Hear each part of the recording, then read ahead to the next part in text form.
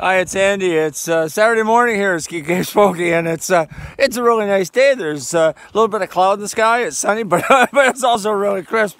It's about -9 right now.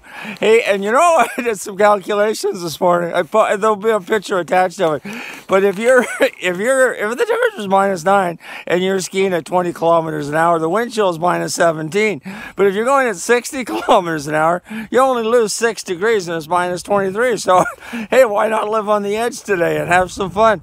But also the nice thing about being a ski Smokey is when you get to the bottom, you go back inside. You're in the gondola for the whole ride up. So that's good. Hey, we were out in the groomer, Joey and I, last night, and we spent a fair bit of time. You're gonna like it up top. All the way down wall to wall. We've groomed it. It's still pretty slick underfoot in some spots, especially that hasn't been skied on over the course of the week. But I think you'll enjoy the snow today.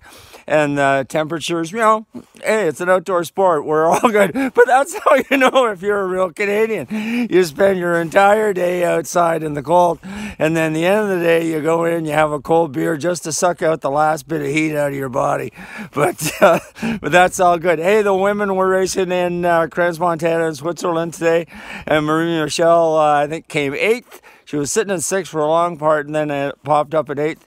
Eric Reed's over in Garmin-Partenkirchen skiing slalom, and they're about to start the second run. So I'm going inside to watch that. Hey, but come on out and come skiing.